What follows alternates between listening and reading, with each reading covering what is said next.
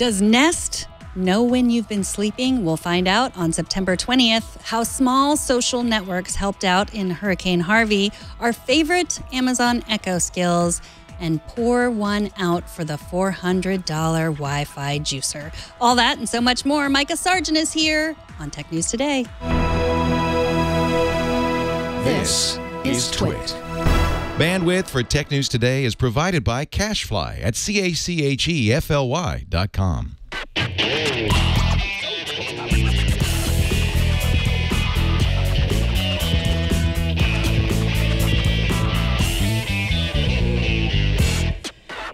This is Tech News Today, episode 1845, recorded Friday, September 1st, 2017. This episode of Tech News Today is brought to you by Grasshopper. Stay connected and run your business from your mobile phone with Grasshopper.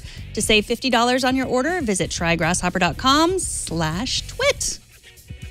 Welcome to Tech News Today. This is a show where we hit you with the tech news. We hit you hard, but you're going to like it. I am Megan Maroney. Jason Howell is on vacation today, but joining me straight from his smart home is Mikah Sargent from iMore. Welcome to the show. Thank you. I've already been hit hard, and it was great. I don't know. Sometimes I just let the words come out, and you know how it is. You do a lot of podcasts.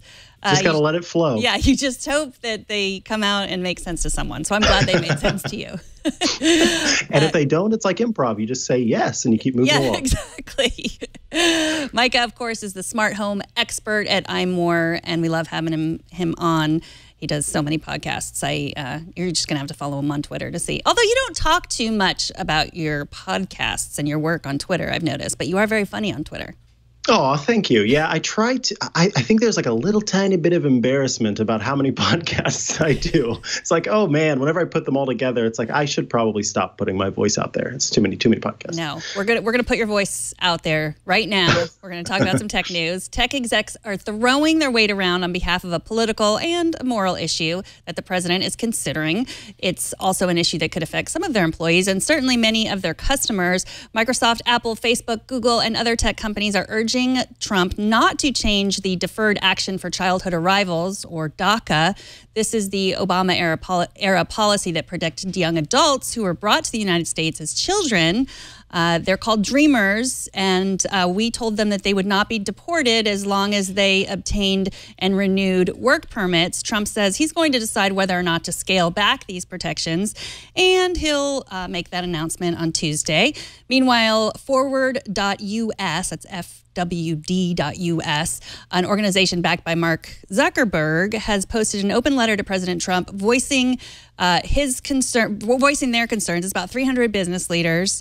And just saying, repeating what really happened, which was that these people willingly came forward on the understanding that they would be protected. They've gone through extensive background checks, and they're diligently giving back to our communities and paying income taxes. And they are urging the president not to scale back on these protections. What do you think, Micah? So, whenever we first came here from other places, I seem to remember that, the Native Americans who lived here also said that it was okay if we stay. And then they didn't know. This is really frustrating. I think, when you look at the statistics here, I'm going to quote some stuff from the actual document. 97% are in school or in the workforce. 5% started their own businesses. 65% have purchased a vehicle, and 16% have purchased their first home. That is like, these are successful people. Many of these people are doing what some Americans who live here maybe aren't even doing. And to go forward and say, hey, this is what we're going to do. All you have to do is come forward and get all these background checks, all of your information put out there.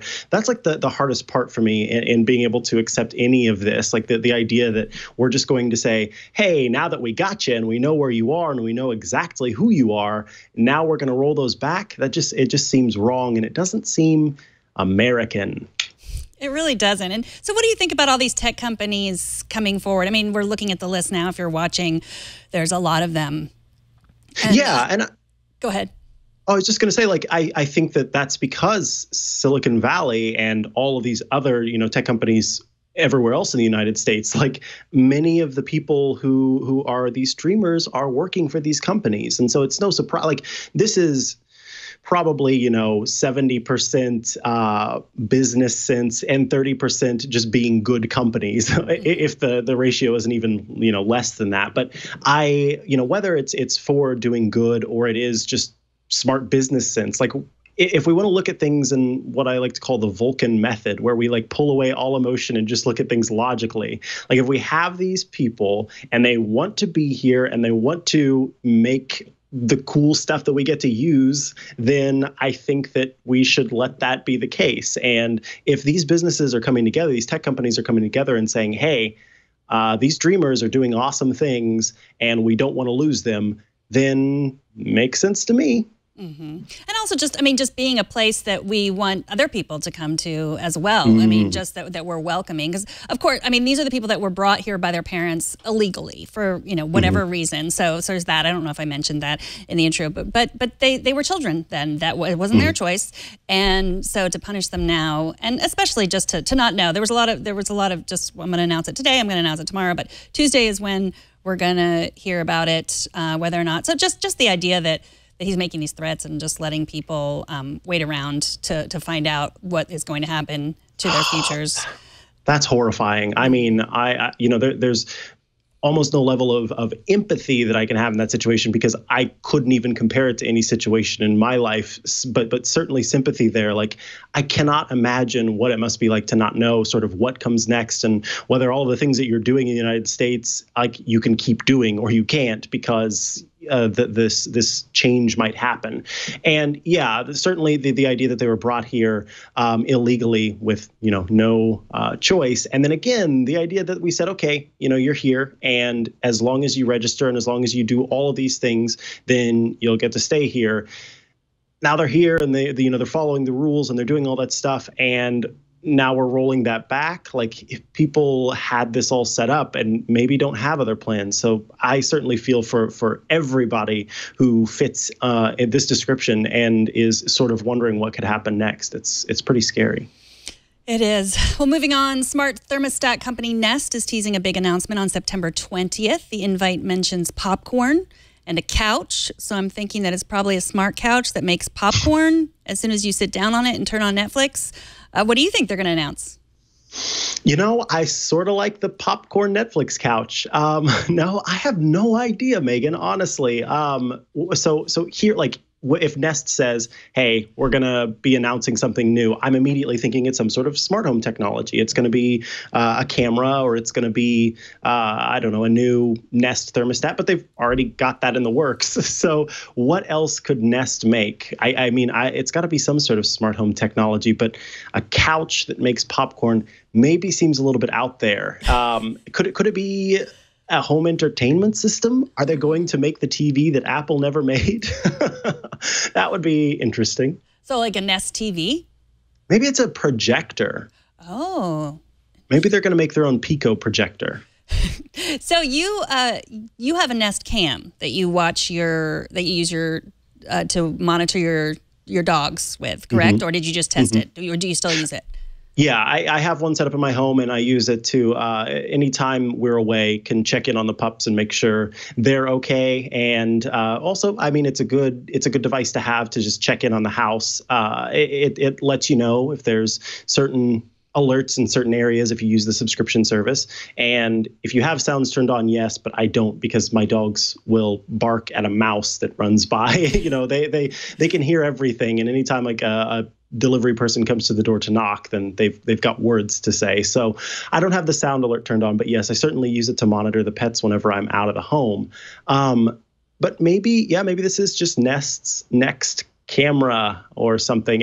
I'm honestly, the invite is what confused me, because whenever we look at like new Apple invites, we look at different press invites, a lot of times they sort of hint at what's going to be coming from the company, or at least we like to think they do, and people can sort of make those justifications later. But I had an idea that it was just going to be another camera or another thermostat or something, and then they threw up this invite, and I'm like, I have no idea what you're coming with next. Yeah, I mean, a kind of TV or like a streaming device. I mean, why would they enter this I mean, their Nest is owned by Google, correct? And so by Alphabet, probably. By Alphabet. So they already have like Chromecast, that sort of thing. I mean, I don't know what, but an actual TV. That's why you would suggest a TV, like the hardware. Yeah, or a projector. If we're looking again at the invite, because it's got to be some sort of smart home technology, I would think, that sort of serves both of the companies well. So what is Nest's next step? Because they say it's a big announcement. It's got to be something big. And I feel like, I don't know, the next edition of the same sort of camera isn't that exciting unless, I don't know, it's a robotic camera that can drive around your home or something. It would seem a little boring, or I would be kind of like, oh, that's all it was? Where's the confetti cannons and the new thing that you've come up with? I don't want another camera. Come on. Right, because your camera's already really smart, right? It's the smart one that knows, like, you don't have to dig through tons of video to find your dogs, right? It knows exactly. And it's supposed to know, like, when someone's fed the dog too. Is this the one that knows when you fed the dog? Like, just because it knows what it looks like when you feed your dog? So I don't have the most recent edition that has all the extra features that can like tell between different people, and I think it does face recognition or something like that. But I have the one that's right before that, and it can determine when something is a person versus when something is not a person. And so it'll say, we think we spotted a person in your living room. And it turns out, no, it's just my dog standing on top of the couch. And so not quite a person, but good try. So yeah, I know the most recent version of the Nest Cam certainly has a few more features that are smart. But again, they just came out with that not too long ago. So I don't think they're going to come out with another camera. Do you have any ideas other than a popcorn couch? My only other idea is I'm building on your TV idea, that it has face recognition in the TV so that it will change the channel when it thinks I'm bored. Are you falling asleep? Yeah, or yes, that I need. That I actually need, because I often fall asleep and my husband is like, are you asleep? How long have you been sleeping? I'm like, I don't know. And then I miss all of Westworld and I have to start over at the beginning again. If I'm binge watching and I fall asleep, then it's like, oh, crud, where did I stop? Where was it that I fell asleep? 10 minutes in? I don't know. I think that's probably what it is. A TV that knows when you've fallen asleep and turns off Mark it down. There you go. Okay. All right. Well, if you know what it is, or if you have a guess, tweet at me at Megan Maroney. I want to hear your guesses. And if you happen to know, I want to hear your leaks. And I promise not to tell anyone who told me. So many of us with friends in Texas, friends and family, and the surrounding states have been monitoring Facebook's safety check to make sure everyone we know has marked themselves safe. But according to BuzzFeed, it was the smaller social networks that really helped rescuers find people stranded in the floods. A walkie-talkie-like app called Zello and then the neighborhood social network Nextdoor were imperfect solutions, but they did help many people communicate throughout Harvey and continue to help them communicate. The disaster is not over and won't be for a while. Now, earlier this week, we also talked about a group led by managing editor at Snopes, Brooke Binkowski, that was scraping Twitter for requests for help, too. Have you ever used any of these? Have you used Zello, or do you use Nextdoor? Whenever we first moved into the place that I live now, we did get a Nextdoor invite, and I had it on my phone for a while and got a kick out of it every time someone posted about the fact that they saw a deer running around. But most of the time it ended up being situations where people were being, were afraid of things that weren't that big of a deal and sort of making assumptions about people. But it got a little gross for me, I guess. It a lot of times like sort of seemed to sort of spark fear and like, people trying to protect themselves from things that weren't anything rather than anything that was helpful. So I laughed at the deer. I cried about the rest of it. No, I ended up just shutting it off or getting it off my phone because it was just notifications all the time of people, making all of these notices. But in terms of being able to help in situations like this, I think this is fantastic. And I saw on Twitter, there was one person who, and I wish I could remember who it was, and maybe you saw it and remember, there was somebody who had offered to, if people wanted to adopt a dog from one of these shelters, then they were going to pay for the travel and for all the fees involved with adoption. And so people from all over the United States were, hitting this website and were going to adopt a dog and had signed up, and then he said to send him the sort of invoice, and then he would pay for the travel and he would pay for the fees. And I messaged my partner and was like, do we need another dog at the moment? Because we could seriously do this. And we went to the site and it was down because so many people had gone to it. So I love when the internet is actually helpful in things like this. And I like the idea that these sort of smaller social media things are helpful because, you can go on a big scale and see, like on Twitter, that here's an area that's terribly flooded. But to people in the neighborhood are going to know better, like what's going on. And you can talk about that part down the street is flooded, or you shouldn't go down that way. And people have more of an idea of what that means versus on the grander scale of something like Twitter or Facebook. And I think with all these apps, we don't really, it's hard to put them into use when they're, to find what you really use them for. Like an app like Zello. On our show iOS Today, I take questions, and there was a theater. He was a high school theater teacher, and he wanted an app that would let everyone working backstage have. He wanted like a walkie-talkie type app so that they could talk to each other. Their hands were, maybe they were using their hands and they couldn't be loud, and they couldn't text, and because it was dark sometimes or whatever. And somebody recommended Zello, this app. That was the first I'd heard of it. So it was like a walkie-talkie app, and it's amazing to me that it was so useful in this situation, because you think about it. Because people needed to hear each other's voices. It was a lot more helpful to say like, hey, I need help. I'm on the roof. Not, because you know how it is when you're texting back and forth and you're just like, what roof? Where? I mean, it can be so slow. And so it wasn't perfect, because sometimes, this BuzzFeed article by Alex Kantrowitz talks about how, there would be someone who would just say, how can I help? And it would be silent, and there was, it wasn't a perfect solution. And authorities everywhere are saying, this is great that you're using all this, but try 911 first. And because that was what they were afraid people would post on Twitter instead of calling 911.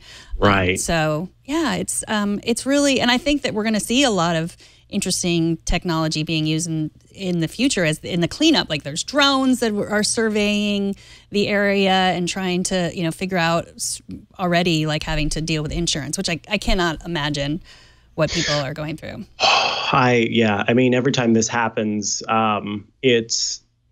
it's all, I mean, there are no words for it, honestly. And to see kind of, yes, how technology can help out in situations like this, but ultimately it comes back to just, I don't know, people coming together in these times and helping each other and just using new tools to do it. So I think, all of it is sort of a moment of human interest and goodness ultimately. And it just so happens that these tools can sort of help further that.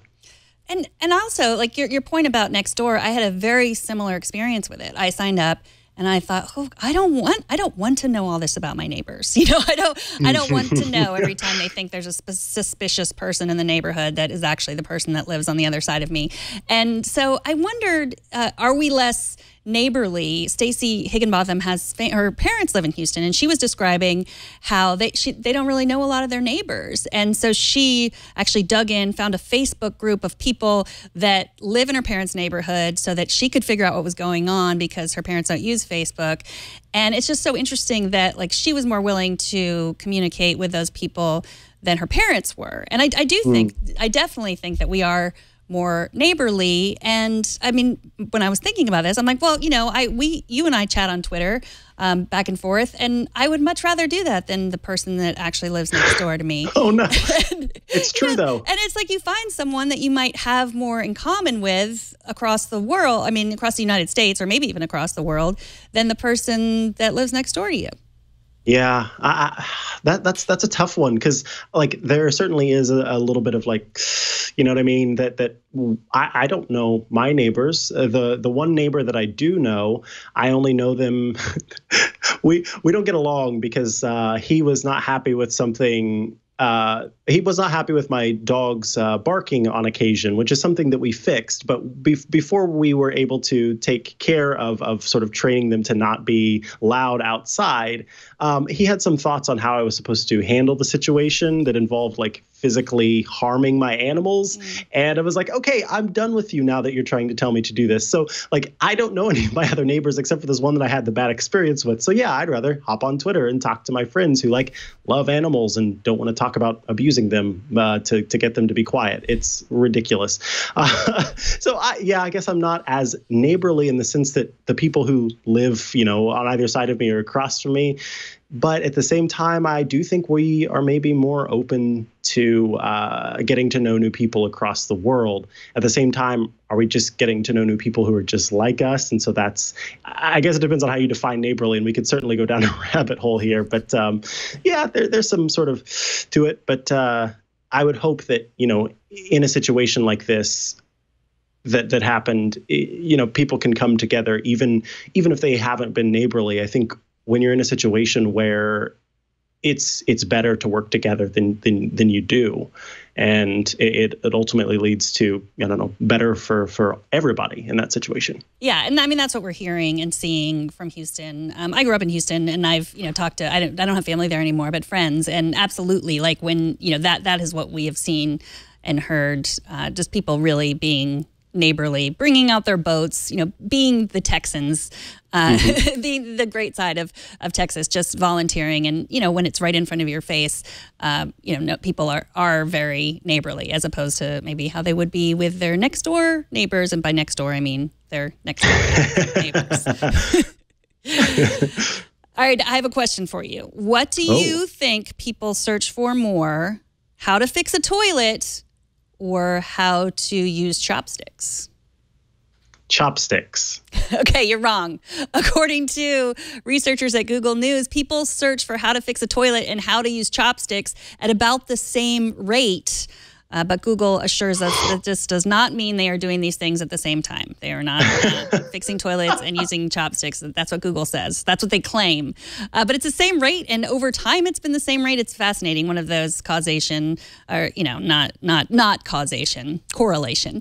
But today Google announced a project dedicated to how often people search for how to do particular things. They even have a world map showing where people are more likely to search for how to fix a light bulb or how to fix a washing machine.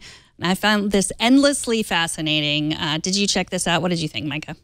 Yeah, so this site is really neat. It's sort of a visual essay, and there are animations and things like that, and you sort of can pour through the data and learn all these cool new things. And I have yet to Google how to fix a toilet with chopsticks, but after reading this, that might be something that I have to look up.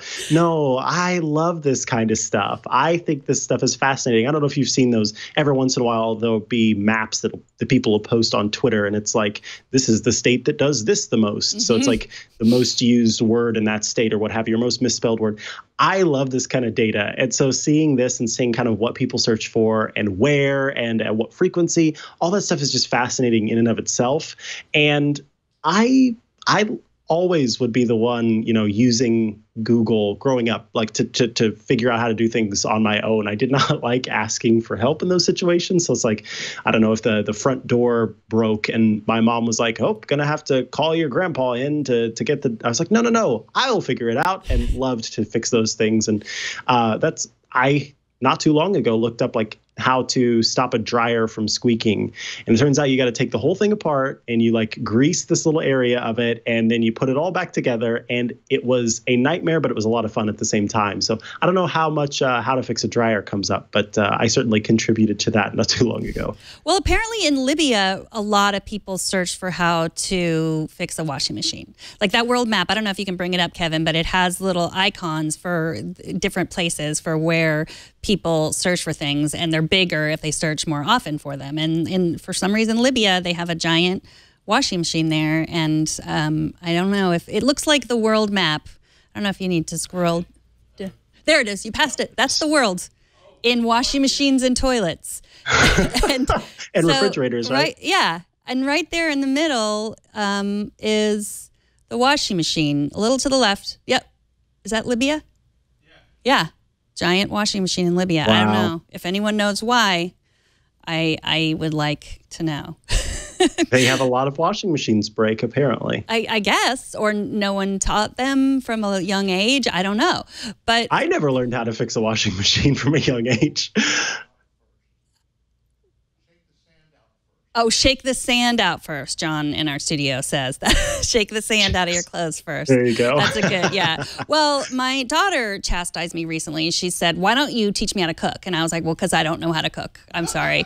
But she said that she burned a grilled cheese when she was making a grilled cheese sandwich. And her friends were like, how do you not know how to make a grilled cheese sandwich? And she said she looked on YouTube how to make a grilled cheese sandwich, and YouTube failed her. So I do actually know how to make a grilled cheese sandwich, and I taught her how to do it, and so now I'm winning the Mother of the Year award, I think. Yeah, clearly, and you saved some Snapchat streaks, I'm sure, by making sure that she knew how to do grilled cheese sandwich. Yes, I saved this stuff. But that's the thing, so many things that we learned from our parents.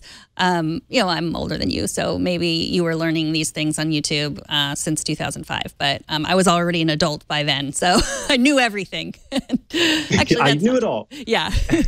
Well, no, I think that certainly because you do start to see sort of younger generations, some of my younger siblings, just will find out sort of from themselves. Whereas I think that at one point there was more of a sort of trade skill sort of teaching that happened, like how to fix a tire is something that maybe one of your parents taught you or your grandparents. And my granddad was a handyman through and through. And so I learned a lot of things from him, but my partner didn't ever learn those things. So if I wasn't here, then Google would have to be the place to get answers. And yeah, it's interesting as we sort of go on. And I think we keep maybe less information, I think, in our brains in a certain way, some of the more practical skills and things like that, and what we need to keep up here versus what we can just quickly get because we're always connected to the internet. And so that's why I think, that there's less of a need to have every single arithmetic function in your brain to sort of figure out how to do, Pythagorean theorems and whatnots, because we can just sort of ask our devices. There's probably an echo skill for that or something. Yes.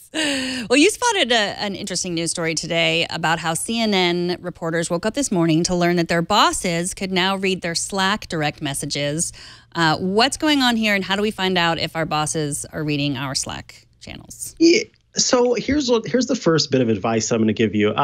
Matthew Panzarino over at TechCrunch was so I tweeted about how you can look and see if Slack was doing this, and he had mentioned this is just standard corporate policy. It's my first bit of advice or caveat to give is to just say, yes, most of the time if you're working for a company, like a corporate company, anything that you send back and forth, you should just expect that stuff is available to your employer, and never treat that stuff as if it's the sacred thing that they can't see. You're better to side on just expecting that you should communicate with people privately rather than using these sort of public forms that are given to you. But what this specific thing is, Slack calls them compliance exports, and I think it was a few years ago that they came out with this ability. And what it allows you to do, what it allows your bosses to do if they turn this on, is get all of the private messages that you send, so direct messages in Slack and public communications and communications in those private or locked channels can all be seen and read by your employer. Now, there are some interesting things involved. You have to first you have to sign up for it, and everybody gets to know about it if you enable it. You get a message from Slack bot that says, hey, they've turned on compliance exports. And if a company wants to receive the direct messages and things like that, they have to send in via snail mail a letter with the company's letterhead on it that says, hey, this is what we want. Can you send it to us? And Slack will send them just all of it. It's not sort of you can target somebody and say, I just want this one employee's direct message stream. No, they send you all of it, and you sort of have to go through it yourself. Now, that doesn't necessarily mean anything. People can still get what they want. These companies can still find the exact information that they want. It just sort of takes some time and adds, I guess, a little bit of friction to maybe discourage it. But the fact is, when CNN turned this on and everybody got that notification, people were like, what in the world? And I think it's important, again, to note, hey, this is something that happens. This is most of the time you should definitely read through like those pamphlets that you get at the beginning. And if you ever had to do those silly video tutorials that have quizzes at the end from HR, make sure you're reading all of that stuff and sort of what you're agreeing to. But all of that aside, if you're wanting to figure out if your company has enabled this in your Slack, you go to your Slack team name.slack.com. So we'll use my company as an example, the company that I work for. So it's Mobile Nations. It's mobilenations.slack.com/account/team. So your sort of team's Slack account/team. You scroll all the way down to the bottom, and there's a compliance exports thing. And it will say, depending on whether you have it set up or whether your company has it set up or not, it will say compliance exports are not enabled for your team. So that was the case for the company that I work for. And you might have it where it says they are. And then that your bosses could at any time take your direct messages and, read them if they wanted to. So I think it's just awareness because some people do skip over this stuff or sort of, read through the fine print. It's like terms and conditions that they just click accept. Just knowing whether or not your company can get this information on you, I think, is important. Well, this made me think of the Gawker trial because that, if you followed that at all, that was a key bit of evidence. They were joking, like a lot of Gawker reporters were joking about Hulk Hogan's sex tape and making jokes about it. And, and so that was used as evidence. And so when I think about that every time I use Slack, Right. Just that I don't know what sort of situation that, we would be in order that our Slack messages would be used in a trial. But it's, and it's a good reminder, whatever works, I think, because it's true. I mean, don't put anything in email, don't put anything really anywhere. We should just speak to each other or just. Well, don't even send a letter, I guess. Yeah, I was going to say, just send a letter in the mail if you have something that you need to say that's really, but that could also be taken and used. So every time I'm talking, I'm saying some secret things about Georgia Dow that I, don't want, then I make sure that those don't go into Slack. No, I'm kidding, Georgia. Aren't you? just a joke. This is our birthday weekend, so we have to especially be nicer. Well, after the break, Mikah and I will share our favorite Amazon Echo skills, or some of the ones that you might find useful. But first, let's take a minute to thank Grasshopper, the sponsor of this episode. Grasshopper is a virtual phone system designed for entrepreneurs. So it works just like a traditional phone system, but you don't have to buy any new hardware. You can just use your phone. You can use your iOS phone or your Android phone. You can even use your iPads or your tablets. It's just an iOS or an Android app.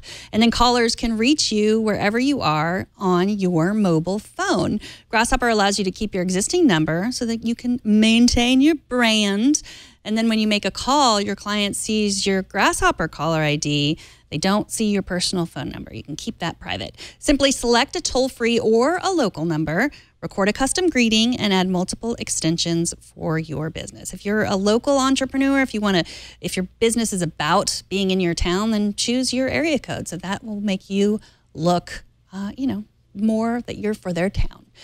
Toll-free numbers are great for marketing. So if you want to look more professional, if you don't care about what town you're in, then get yourself a toll-free number and then make your business sound more professional. You can set up department and employee extensions with custom call forwarding to any phone in the world. You can also get all your voicemails emailed to you as audio attachments. You can send and receive SMS, text messages from your business number. You can join over 250,000 Grasshopper customers today. Plans start at just $12 a month, and you also have a 30-day money-back guarantee. Turn your smartphone into a business line with Grasshopper, and you can save $50 on your order. All you have to do is go to trygrasshopper.com/twit. That's trygrasshopper.com/twit, and we thank Grasshopper for their support. So, Mikah, you recently wrote about your favorite Amazon Echo skills, or the best Amazon Echo skills. So I thought you could share some of those, and then I'll tell you some of the ones that I use regularly. I have my Echo Dot here, and I changed my trigger word. Here it is. Beep. I changed my trigger word, that's what I call it, to echo. So I'm not going to say the other word. And if your trigger word at home is echo, you might want to press the microphone button and then it'll turn red and then it won't set off and we won't order you any new TVs or anything. So, all right, I turned it on. So what do you want to start? Let's start with one that you feel is really helpful to people. Yes. Okay. So you kind of have to like trivia and facts and things like that. I love just sort of learning a new fact every day. And so I'll name one that's just for facts, and then I'm going to name one that I think is actually super helpful. I know you said one, but I'm going to do two. Sorry. No, I'm going to ask you for many. I just want you. Okay, cool. Just start wherever you want. So curiosity is a fun skill because it's sort of just like a daily little, not bath, that's not the right word, bath for your brain. No, it's not a bath for your brain. It's a little just blip of information to add to your brain. So sometimes you can get trivia, you can get sort of news and discoveries, and it just sort of like lets you know some of the stuff that's out there, new breakthroughs in science and things like that. That is the curiosity skill. And so I like that one. Just to sort of like learn new things. Go ahead. Okay. So can we try it? Yeah, you should. Yeah. Okay. So I noticed with all of these, do you not have to enable any skills anymore? Or are these skills, because all the ones you listed, I didn't enable and they just arrived. When you say the wake word, that's actually enabling, or when you say the wake phrase, that enables the skill essentially. Oh, okay. So I say echo, open curiosity. Hi. Are you curious about emotions or social sciences? Emotions. Let's learn about emotions. I found a topic called anhedonia is the inability to feel pleasure. Oh, that's sad. What if you no longer enjoyed being outdoors, listening to music, hanging out with friends, or even eating pizza? If you've ever seen a TV commercial for depression, you're probably familiar with this issue. The inability to take pleasure in activities you once found enjoyable, a condition known as anhedonia. Thank you. Oh, that was dark. This is so fun. Let's keep going. Are you curious about mosquitoes or paranormal? Echo, stop. Thanks for being curious. You're welcome. That was just how far the assistants really need to go. In case we were laughing over after she talked about anhedonia, the inability to feel pleasure while eating pizza, which sounds so sad. She said that was so fun. So, wow, I thought that the cure for anhedonia was eating pizza, but apparently not. No, that luck of the draw there was some bad luck on that sort of being the first one. But I don't know if you heard there at the end, it asked, like, do you want to learn about something? And then it said paranormal. Mosquitoes or paranormal. Like, both of those sound really cool. So that's sort of a fun one where you can learn little tidbits if you don't end up getting, like, put off by the first thing coming across saying you can't be happy eating pizza. So the other one that I want to mention, and that's because this one is just really, it's branded, TM, hashtag branded, hashtag whatever. But it's the Tide stain remover skill. And basically, like, if someone comes running in and they've got grass, my dog comes running in and has grass stains all over its bandana, I guess, then I can ask the skill to how to basically get rid of that stain, and it'll help you figure out with step-by-step instructions on how to get rid of a particular stain. So coffee, ink, wine, grass, probably blood, etc. 200 different stains. Okay, so what if I said? What do I have to say for that? Start by saying echo open tide. Echo. Echo open tide. Stains are a pain, but Tide has you covered. What type of stain would you like to remove? Blood. Oh no, a blood stain. Let's clean that up. I'll guide you through removing the stain, and I'll also put a card in the Alexa app for reference. Tide recommends the following 3 steps. Step 1, rinse with cold water. Step 2, soak garment in liquid detergent in cold water for 30 minutes. Step 3, wash according to care label. Would you like a text message outlining the stain removal steps? Oh, that is nice. No, Stains thank are you. a pain, but No. Tide has you covered. Okay. What type of stain would you like to remove? Echo, stop. Remember, To remove a tough stain, just ask Tide. Okay, so do you think now I'm put on this list? Like, she's removing blood from stuff. Let's start watching her house. Yes, that's exactly. Especially after the last one where it's like, okay, so you're not happy when you eat pizza. There's blood stains all over your clothes. We need to look into this person. So yes, I think that one's like, it's really neat. And with over 200 different stains that you can sort of get help with, I think that's cool. And like the text message thing, that is pretty handy. And that's where you have to go into the app and give it your phone number and stuff like that. But that's helpful. Now, the next one. Or do you want more from me? I'll do one. How about I do one? Yes. Next. Excellent. Okay. I use an email program called Astro, and they have a skill where they will read my email. I also use another email program called Newton that would read my email but would not let me respond. But Astro reads and lets me respond, like with quick replies, thank you. So I wanted to do a live demo of my email. Hopefully something really personal won't come up, but it'll just teach me not to send personal things via email like we said before. So, there's blood stains in the clothing. Echo, ask Astrobot to read my email. You can say, read priority messages, read other messages, read VIP messages, or read start messages. I think that was VIP. Read other messages. First message from TechCrunch, received on August 30th at 10:31 a.m. How are you getting to disrupt SF? Say read to read this message, or next for next message. Echo, stop. Oh, I didn't reply. Goodbye. So that was some spam about TechCrunch Disrupt, but I could have replied to it, I guess. Let me try another one. Echo, ask Astrobot to read my email. You can say, read priority messages, read other messages. Read priority messages. IP messages, or read let start me talk messages. while she was talking. Yeah. Read priority messages. First message from Robert Belecker, SJ, received today at 4:09 p.m. Coverage for Leo. Say read to read this message, or next for next message. Respond. You have one priority message and 19 other messages. Reply. Would you like to read them? Reply. How do you want to reply? Here are a few options. Say reply with, followed by, sounds good, running late, yes, no, out of the office, end of day, thanks. Reply with, awesome. Should I send a reply saying, awesome? Yes. Reply sent. Say next for next message. Echo, stop. So you could do those. I could have used the sounds good because that usually works for most emails these days. But yeah, you can leave a message, with your own words as well. One thing I learned the first time I sent that is, like with Siri, you say question mark and it puts a question mark. Astrobot actually says the word question mark, which can be embarrassing.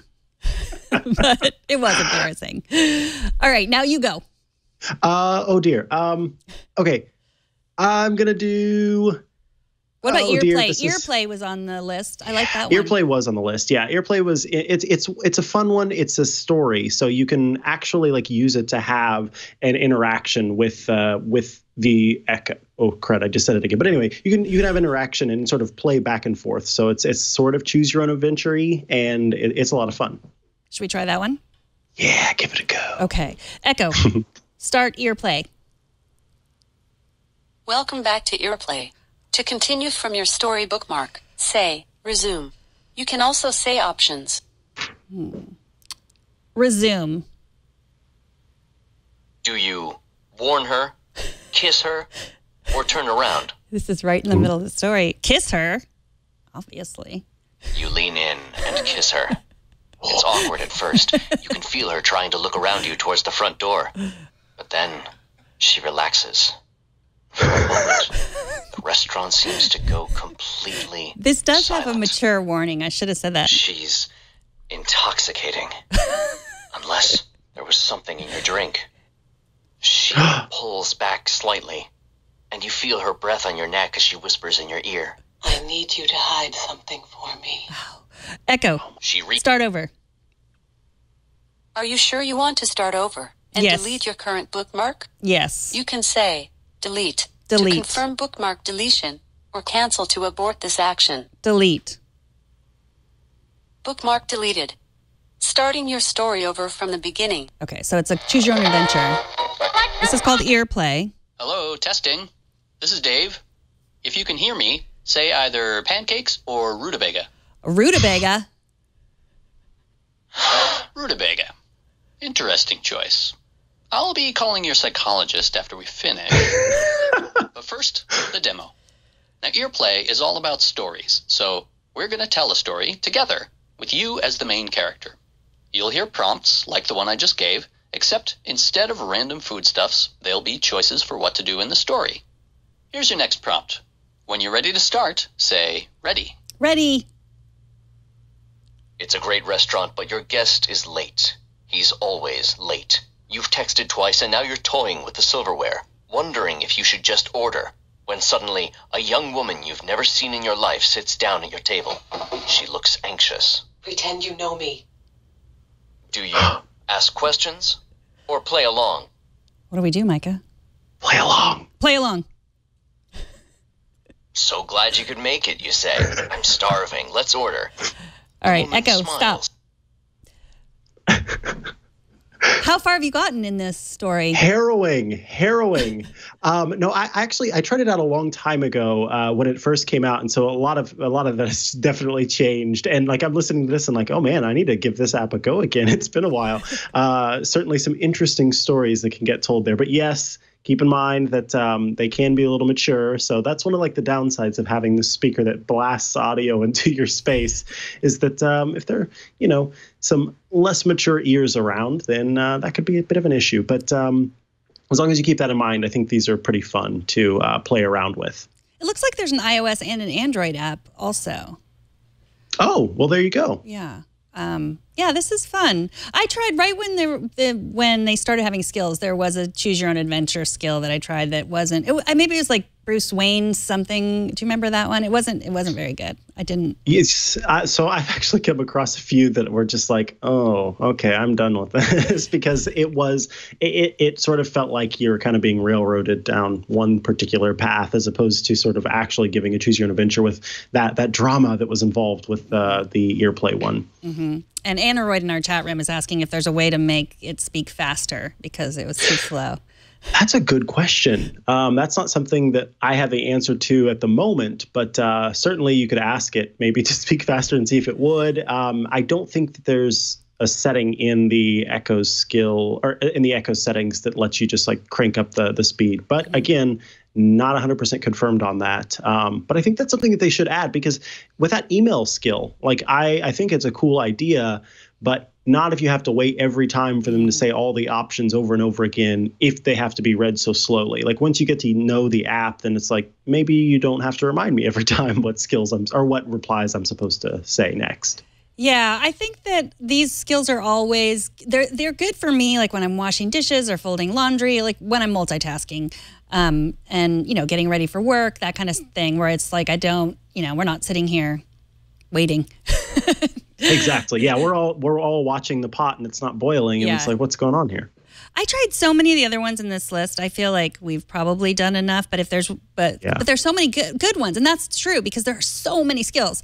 Like it's so easy to create a skill. There's not much of a barrier to entry, which is great. But then it takes a lot of work to find the good ones. So thank you for finding all the good ones. I don't want to give any more of the way. Go to iMore. Check out this article. Is there any more that you need to mention? We don't have to demo it, but your favorites. We won't demo it, and I actually didn't include it on the list, but anybody who's interested sort of in artificial intelligence and that kind of thing, check out, there's a thing called the Alexa prize social bots. And you can trigger the skill by saying your wake word and then saying, let's chat. And what it lets you do is that these different universities are competing for this this prize to sort of have a social bot. And the difference between the other things is like, it's exactly what I was talking about. With other skills and other bots, you sort of hear what your options are to say back, and then you say those options back. This is a social bot, so you're supposed to be communicating with it. It's basically listening the whole time. So you talk to it, it says things back, and then you can immediately reply with what you want to say, and it's always kind of ready for your next thing. So it's a little bit, I didn't include it in the best skills because it's honestly not. It's these different people sort of trying to compete to make a really cool social bot.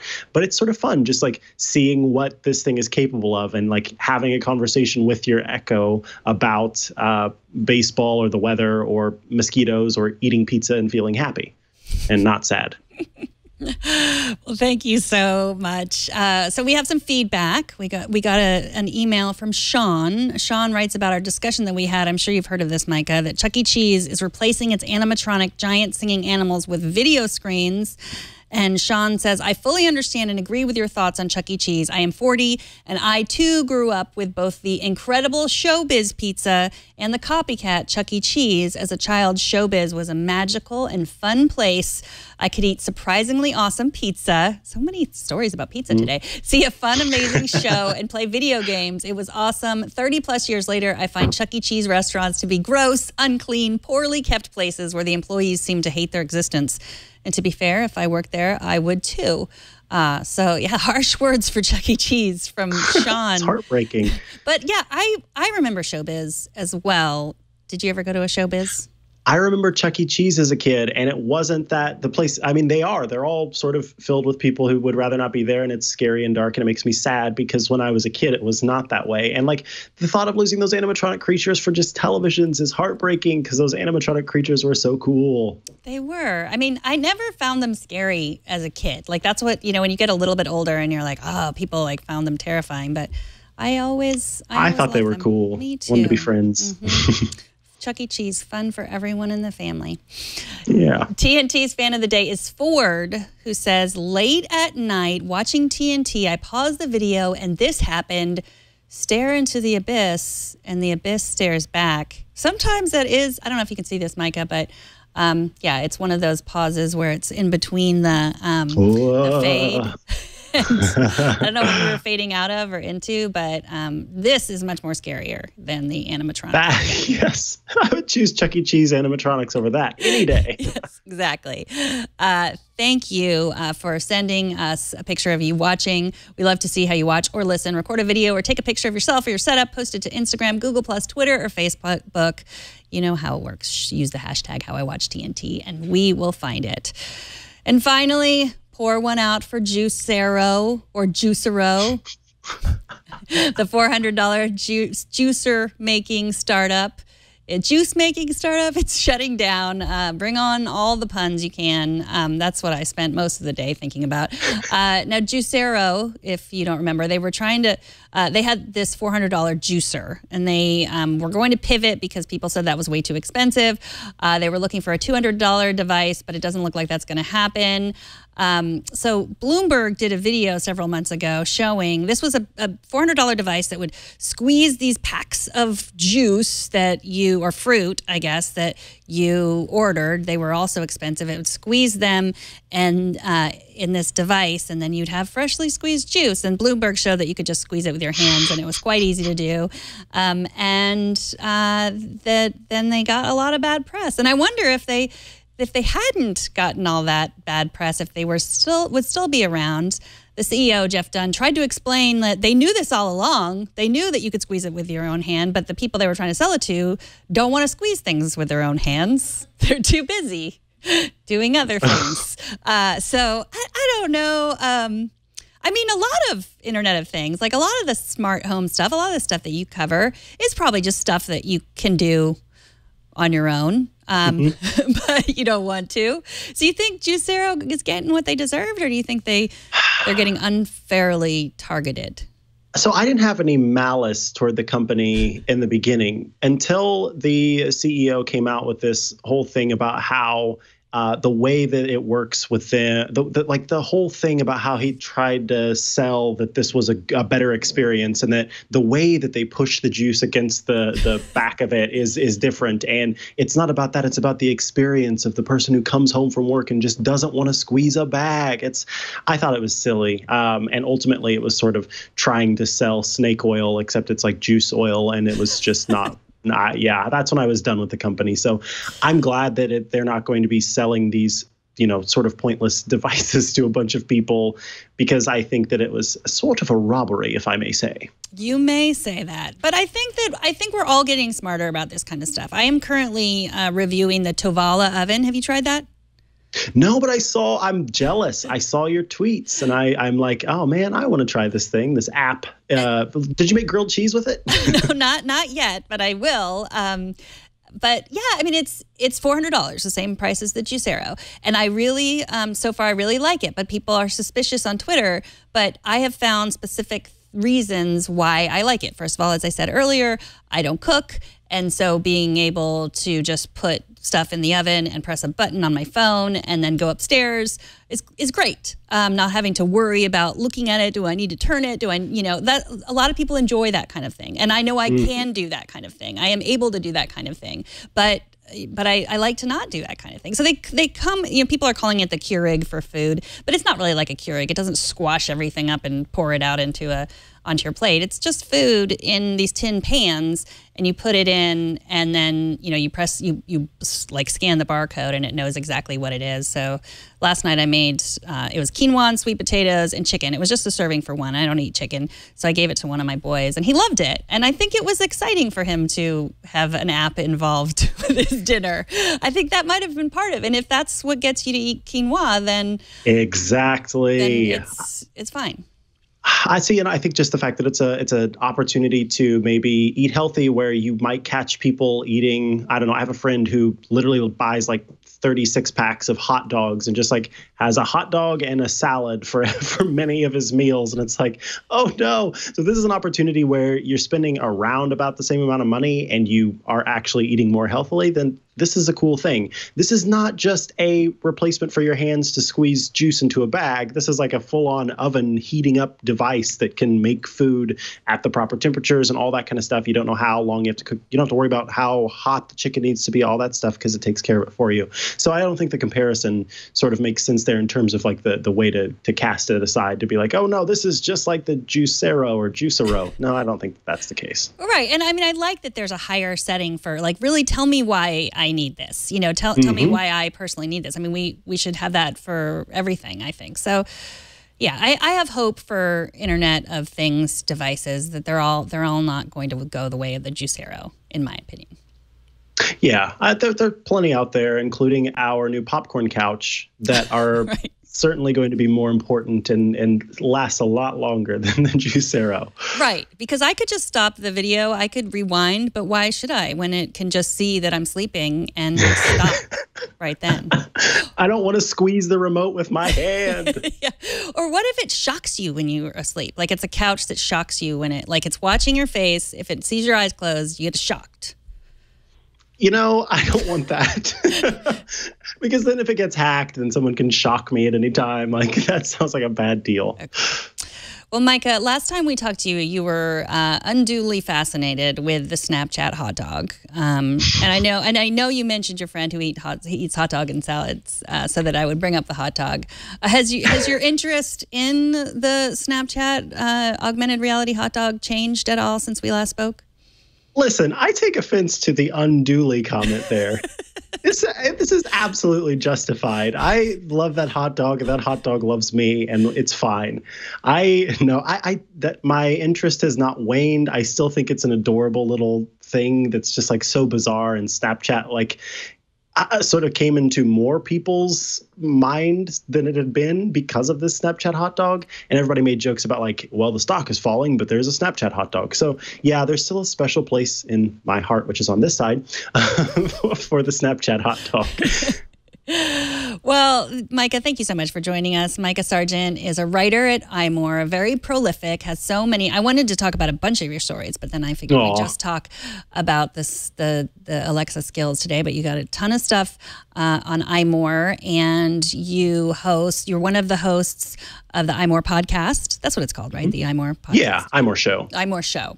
And Clockwise, which is an excellent podcast that is on the 6 Colors, right? Or is that Relay FM? On Relay FM. Relay FM. Okay, I kind of got it all right. That's okay. There's too many. Are you on another network besides iMore and Relay FM? The Incomparable as well. Okay. Yeah, I do some shows on there, and then I also host a show with Christina Warren that's coming back soon. It's Christina Warren used to work at Mashable, now works at Microsoft, and it is called Cartooncast, and we talk about being adults who like watching cartoons. That is a great topic. And what network is that one on, or is that just independent? That's on the Incomparable. Okay, on the Incomparable Network, which is Jason Snell's network for the nerd podcast that he does. Awesome. Well, thank you so much for joining us, Mikah. Where's the best place to follow you? Is there one place? Yeah, so you can follow me on Twitter at Mikah Sargent, but if you're looking for all of those podcasts, if you're looking for all the things I do, you can literally go to www.chihuahua.coffee, and it is a page that has links to all of the different stuff that I do. Do you ever put videos from the Nest cam of your dogs up there? Maybe I should do some videos there. I haven't done that in a long time. In fact, I just got a comment on the Sira'a, or however we decided to put that said that I needed to post more photos of my dogs on the internet. So photos and videos of my dogs, clearly I haven't done enough. I thought I was doing too many, but that would be a good idea. Some funny while I'm away and my Nest app thinks that there's a person, but it's really just my dog climbing around. You could make your dog famous. Your dog could have 12 podcasts. That's my goal, honestly. I'm just my dog's publicist. That's what my real job is. We all are. Well, thank you so much for joining us, Mikah. Thanks for having me. We'll see you soon. TNT records live every Monday through Friday at 4 p.m. Pacific, 7 p.m. Eastern. That's 2300 UTC. And you can watch at any of those times at twit.tv/live. You can also be part of the show by emailing us at tnt@twit.tv. You can find us on Twitter at Tech News Today TV. And if you want to tweet at me to see pictures of my dog, you can do that at I'm Megan Maroney. Not I'm Megan Maroney, just at Megan Maroney. I am at Megan Maroney. And I want to thank our technical director and our editor, multitasker Kevin. And thank you to Mario for helping out in the studio. And thanks to you for talking tech with us. We'll see you Monday.